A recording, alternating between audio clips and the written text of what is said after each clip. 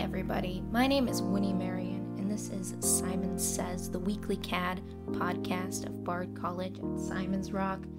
And I am a current student of Bard College at Simon's Rock, and I can't tell you how many times I've tried explaining what that is to people.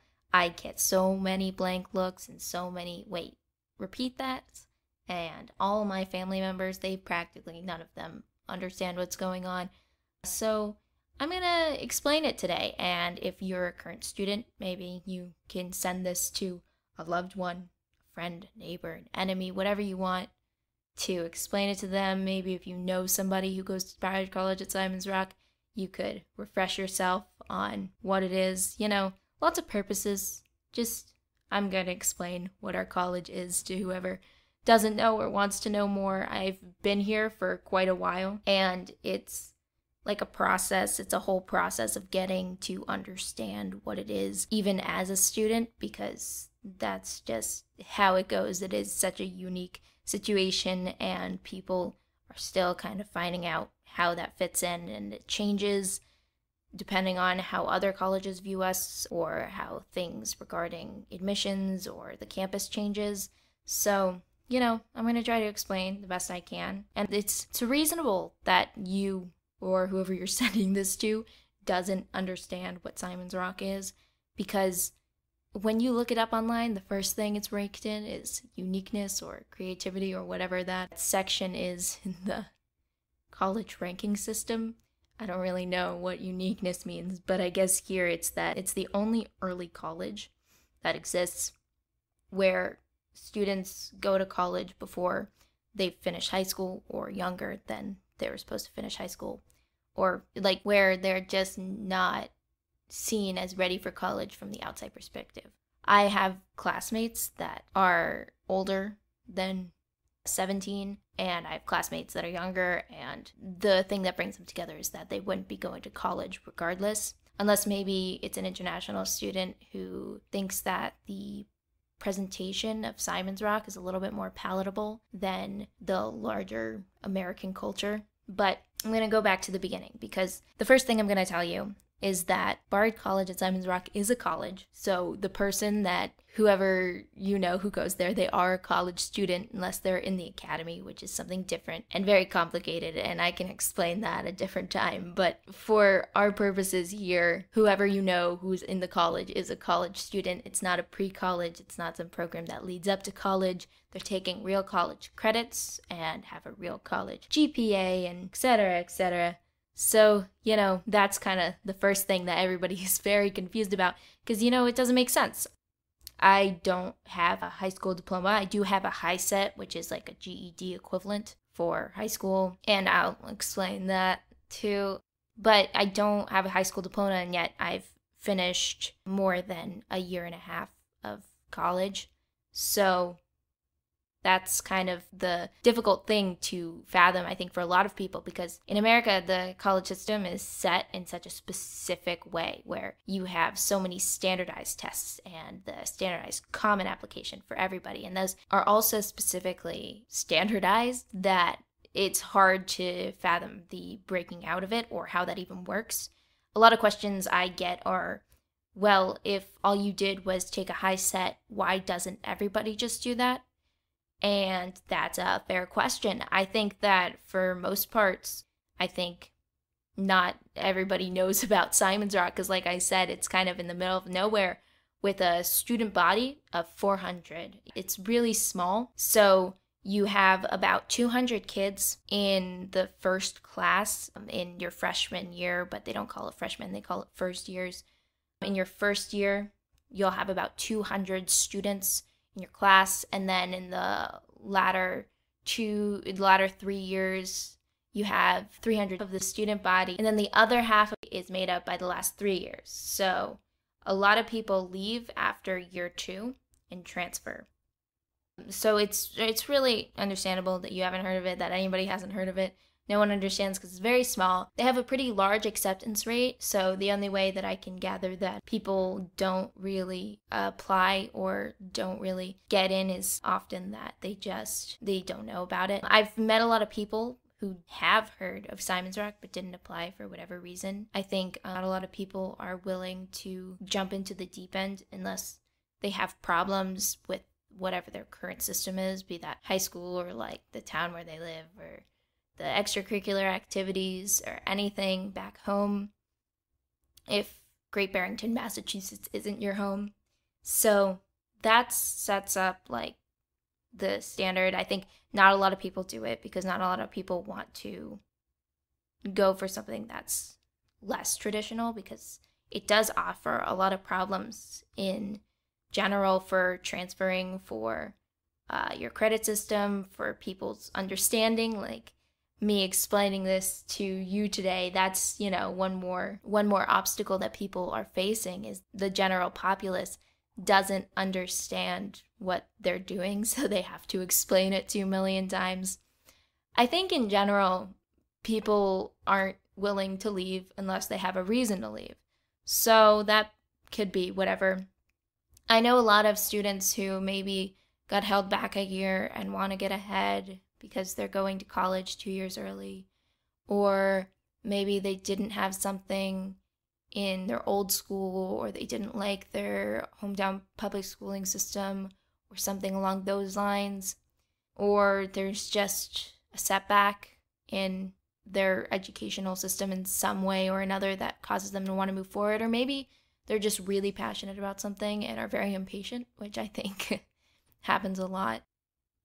So that's why people go in the first place, and why people don't know about it, and why it's not that everybody, and why everybody doesn't do it, because it's a lot of work. And so you're usually about 16 in your first class, and there are people who are older, but for a majority of the time you're going as a 16-year-old with other 16-year-olds. Maybe they're 15, maybe they're 17, 18, you know, starting out for whatever reason. They haven't finished high school though, so that's what makes you a Bard College at Simon's Rock student, like eligible to be a Bard College at Simon's Rock student.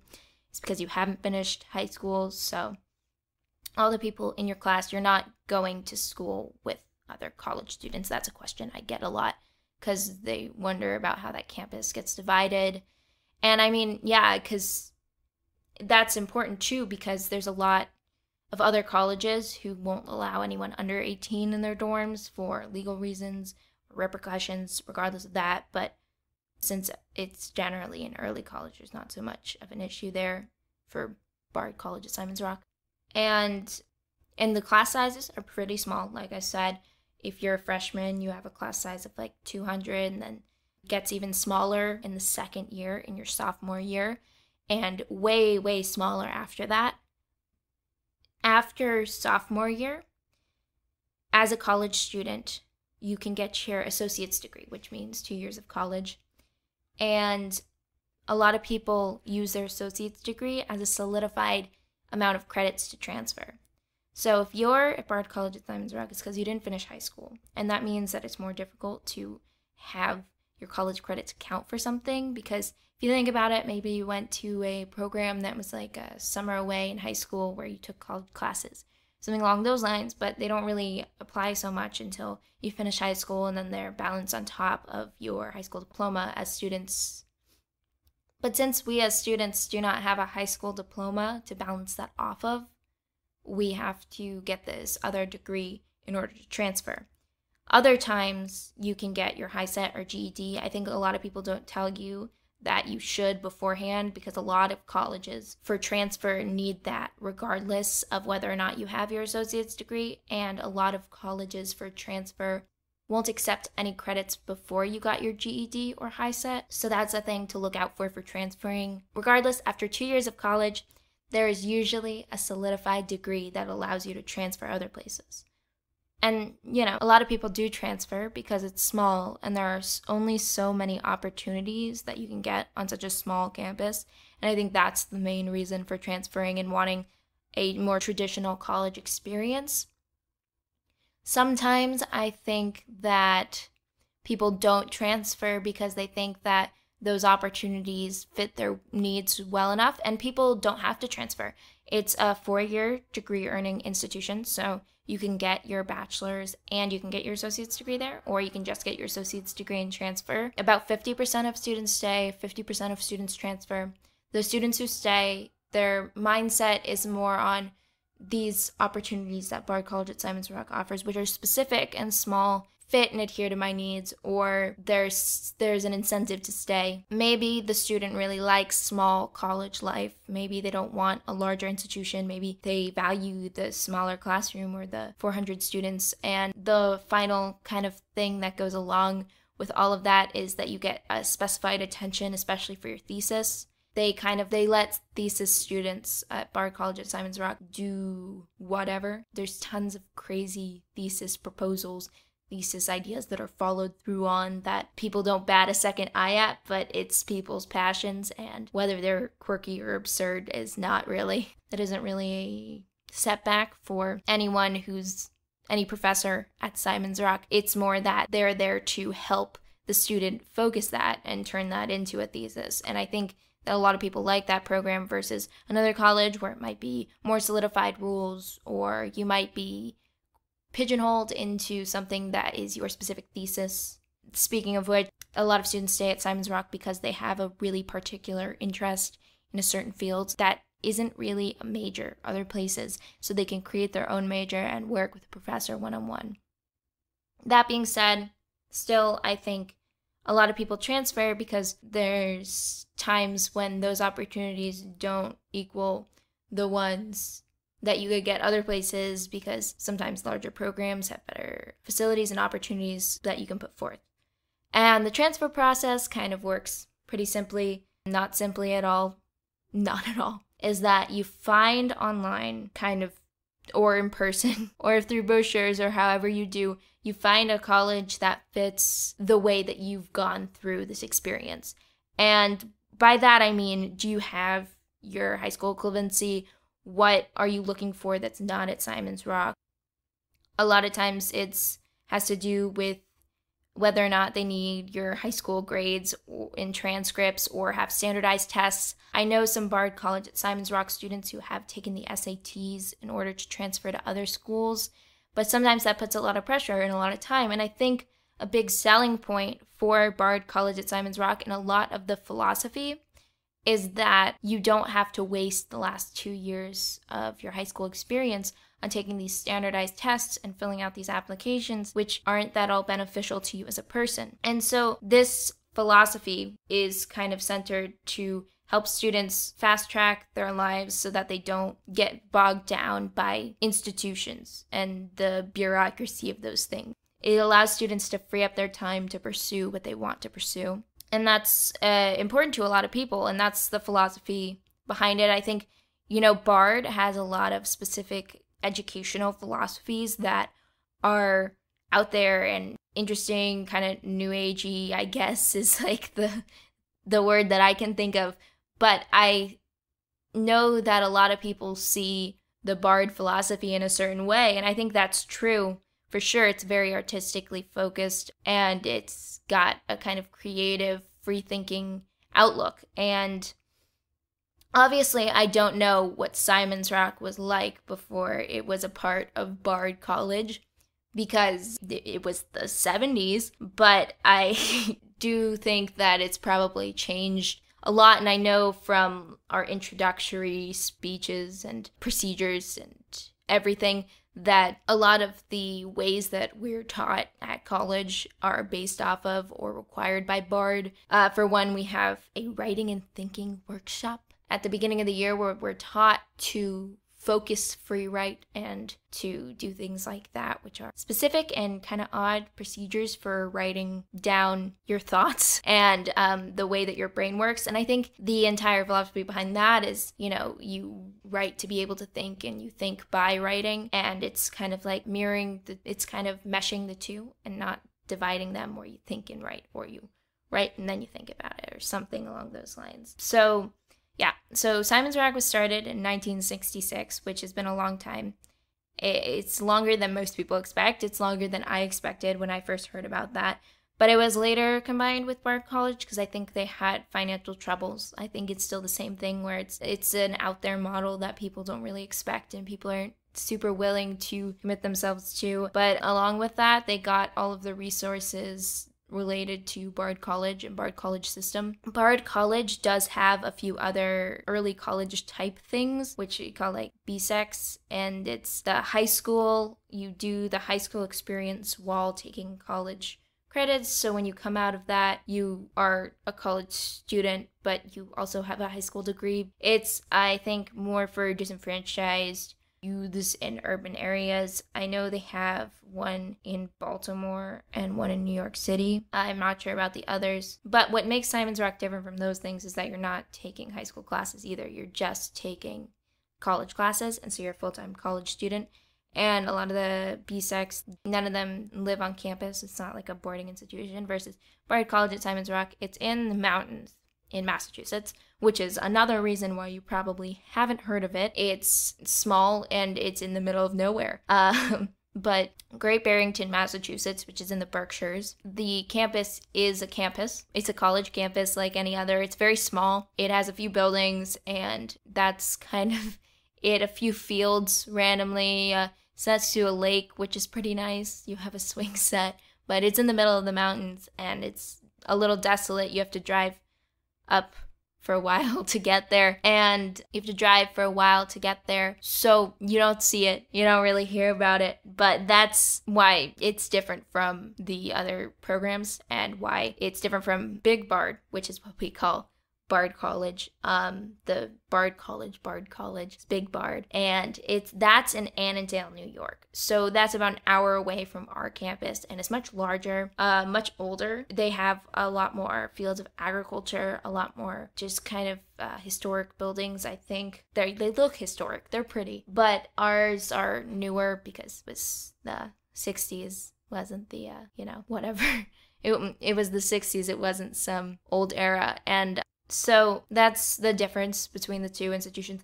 I know that there's some I don't think there are many philosophical differences. I think there's more philosophy that's integrated into the Simon's Rock system because Simon's Rock is so specifically unique in all that it's trying to do.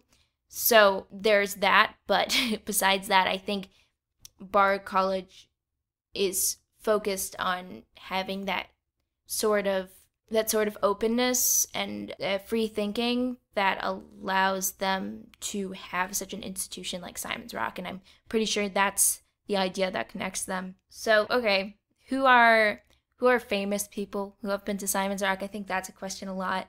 You hear all the time about the Coen brothers, the film directors, and about Alison Bechdel, who wrote Fun Home. It's a comic book that got turned into a musical. And then Ronan Farrow, who's the journalist that you know about.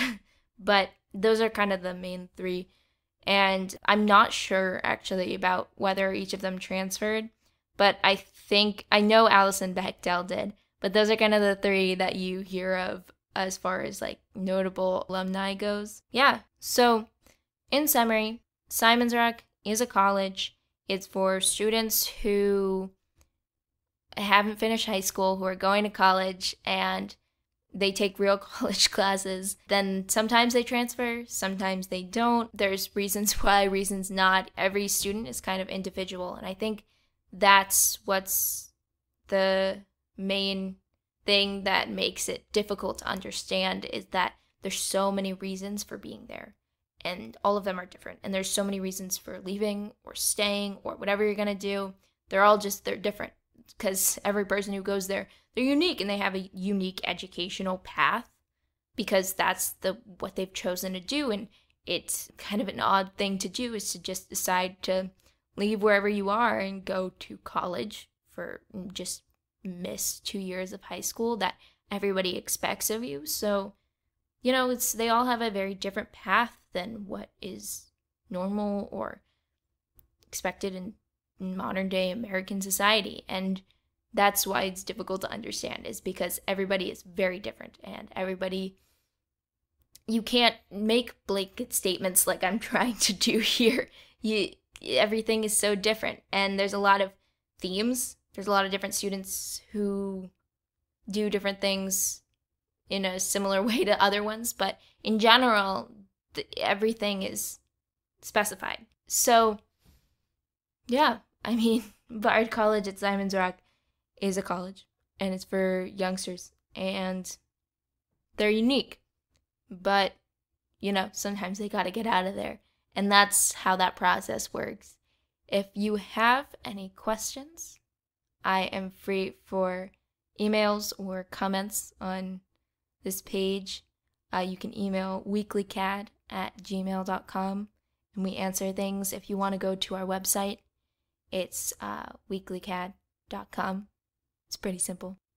So I hope to see you there. We put out articles every week, and hopefully this podcast will continue. I'm trying. And thank you for listening in. Send this to anybody who needs this information. If you're a student and there's anything I missed, please let me know, and I will put it as an amendment to our transcript or as a note in our page. So let me know. And the transcript of this is online on our website. Check it out. Have a nice night. Have a nice evening. Have a nice day. Have a nice week. Have a nice weekly CAD. Yep, that's what I'm gonna say. All right, guys. See you later.